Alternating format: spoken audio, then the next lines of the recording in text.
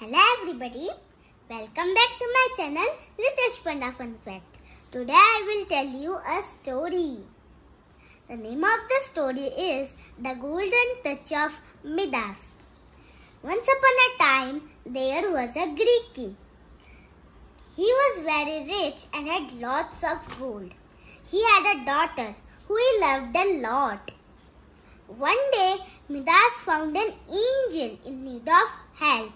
He helped her and in return she agreed to grant a wish. Midas wished that everything that he touched would turn into gold.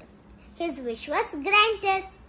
On his way home, he touched rocks and plants and they turned into gold. As he reached home, in excitement, he hugged his daughter, who turned into gold. Midas learned his lesson, and upon learning his lesson, he asked the angel to take his wish away.